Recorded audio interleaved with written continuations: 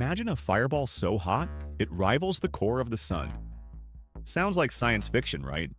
But in 1945, this became a reality when humanity conducted its first nuclear test and nearly crossed the line of destruction. Let's dive into the three most dangerous experiments that could have ended the world as we know it. 1.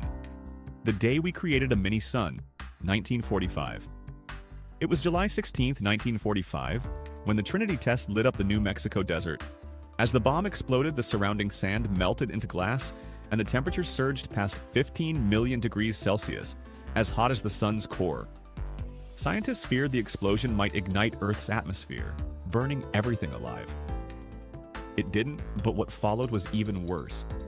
Hiroshima and Nagasaki, where two bombs wiped out over 200,000 people in an instant. 2.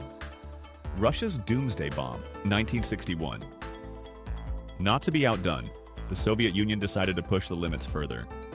On October 30th, 1961, they detonated Tsar Bomba, a 50-megaton monster, making it the most powerful nuclear explosion in history.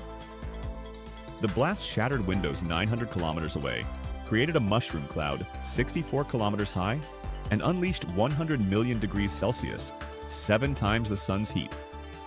Had it been any stronger, the shockwave could have shattered the atmosphere itself. 3. CERN's attempt to recreate the Big Bang, 2012. Fast forward to 2012, when scientists at CERN's Large Hadron Collider, LHC, decided to crash particles at near light speed. The result?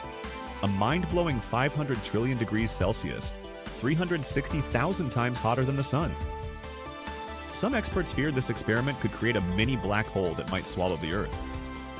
Luckily, we're still here, but the discovery of the Higgs boson, God particle, changed physics forever. Science is powerful. It builds civilizations, but unchecked, it can erase them. As we push boundaries, one question remains.